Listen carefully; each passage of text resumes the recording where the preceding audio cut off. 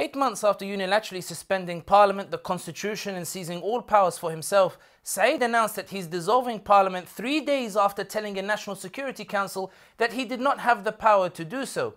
The reason Saied has dissolved Parliament now is because an emboldened Parliament today chose to convene in a session in which a majority voted to end emergency rule and cancel the emergency measures that Saied has put in place. Previously, the office of the Parliament Speaker struggled to gather enough MPs to constitute a majority. After Saied declared his emergency rule 8 months ago, he proceeded to detain MPs and drag them before military courts. Moreover, popular anger towards the Parliament made many MPs hesitate to support the idea of a return to Parliament. But 8 months since Saied's coup, the economy has shown no signs of improvement.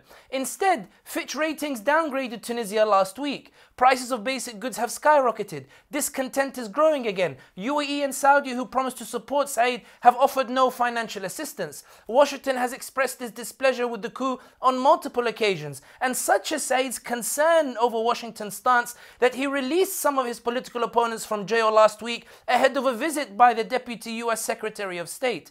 Likewise, the EU has been notably loud regarding its insistence on a return to parliamentary democracy, constantly repeating it every time they meet Saied. And it's in this context that Saied fears that the parliamentary vote that ends emergency rule will receive international recognition that itself will put pressure on an army that is already hesitant in its support for the coup. The army has the power to unilaterally remove the security around the parliament building and reopen it for MPs to use. Whether the army does so is a different matter. But Saied doesn't want to leave anything to chance. This is why he blocked Zoom and Microsoft Teams to prevent MPs from holding the session. It's why he ordered police cars sent to the homes of some of the MPs. It's why he ordered his justice minister to open an investigation into MPs on charges of conspiring against the state. And it's why he's decided in a panic to announce suddenly that Parliament is dissolved in order to crush any potential for this vote to inspire any momentum.